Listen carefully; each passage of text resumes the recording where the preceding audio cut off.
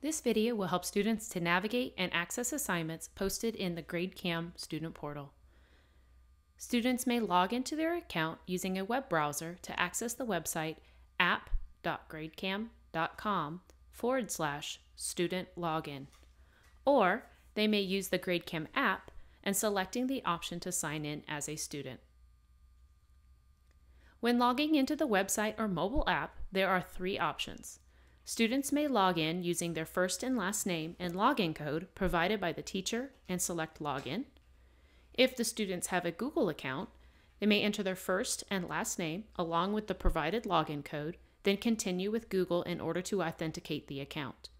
After the first login with Google, students may use the Google button for future logins. If the student has a Clever account, select the Continue with Clever button. No names or login code will be needed, but students will need to scan their Clever badge or find their school for the first-time login. After logging in, the student will see the portal dashboard, which contains current and upcoming assignment information. The Due Soon section shows all assignments that are due within the current week and the next week. The Recently Turned In section contains all assignments that have been submitted within the current and previous weeks. Both lists allow for students to search by selecting the search glass in the corner. This will only search those assignments listed in these sections. To search all assignments for a class, navigate to the specific class. Listed in the sidebar are the classes that are associated with that student as a part of a school account. To navigate to a class to see all assignments associated with that class, select the specific class from the list. In the lower left corner is the Log Out button. Students will be auto-logged out after 30 minutes of no activity. An inactivity warning will display at 2 minutes before auto-logout. Select a specific class from the left sidebar for more assignments for that class. The Available tab displays all assignments that are currently available for submission in that class. The list is sorted by closest due date. If assignments are due within the week, these are sectioned under This Week. Assignments that are due further out are under Upcoming. If an assignment does not have a due date, it will be listed in the bottom of the available assignment list. In order to quickly locate an assignment, the search glass is handy. Begin typing the assignment name in the search bar to filter the list of assignments for that class. The Turned In tab shows all assignments that have been submitted by the student and are available for review.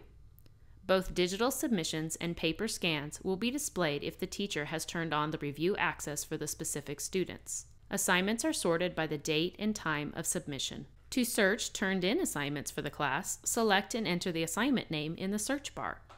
If unable to locate a submitted assignment, the teacher may have chosen to not make the assignment visible in the Turned In section.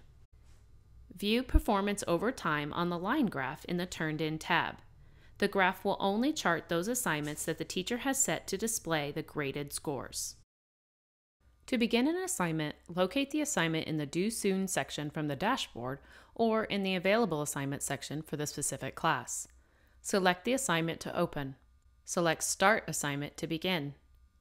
In the assignment window, additional information is located at the top showing the assignment title, total points, due date, number of questions, number of attachments, and the assigned class. In the left sidebar, there are options to leave the assignment and to turn in the assignment. If you leave the assignment, current progress will be saved but not submitted. If you turn in the assignment, it will be submitted for grading. The progress bar indicates the number of questions. As corresponding questions are completed, the box will display as colored. Use the progress indicator to double-check that a response has been given for each question. The answers are submitted in the Response section. Select the bubbles for the responses for multiple choice, or fill in text responses for short answer and extended response questions. Attachments will display to the right if they have been included for the assignment within the student portal. Use the assignment controls to make adjustments as needed, such as enlarge, reduce, and rotate. If there are multiple pages for the attachment, use the arrows to navigate between pages. Use the full screen button to show attachments in full screen and the collapse arrows to hide the attachment.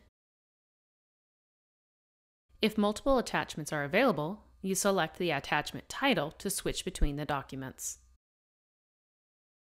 After you have completed the assignment, select the Turn In button below the responses or in the left sidebar.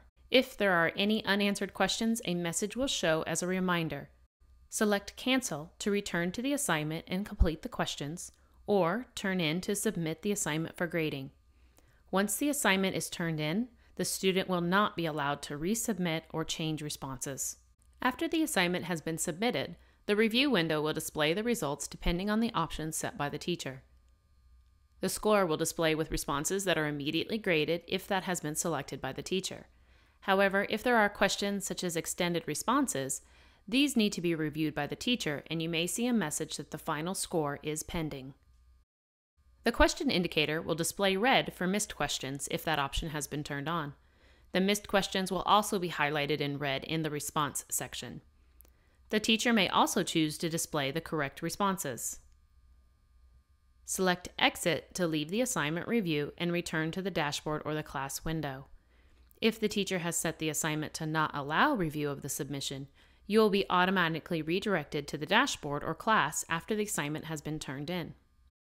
To review a previously submitted assignment, select the assignment from the Turned In list for the class. This will open the assignment review window for that assignment. If the teacher has provided specific feedback for a response on the assignment, a speech bubble will be visible on the question progress bar. The feedback is listed below the question in the teacher feedback area.